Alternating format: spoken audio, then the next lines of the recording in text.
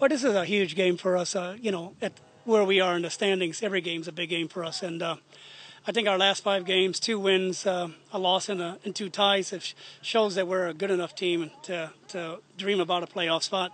But, we have to be able to turn it on. And I think New York is very similar to us. I think we both have not reached our level of expectations, and so it's been a little bit disappointing and frustrating for both teams. And glad we have them at home on the 4th of July.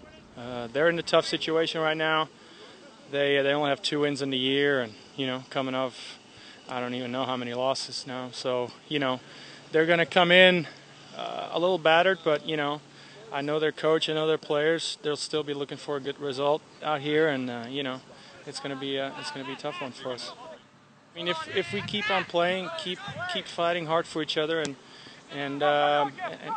keep playing well, then I think we got a good chance of winning the game. But it all starts with our effort.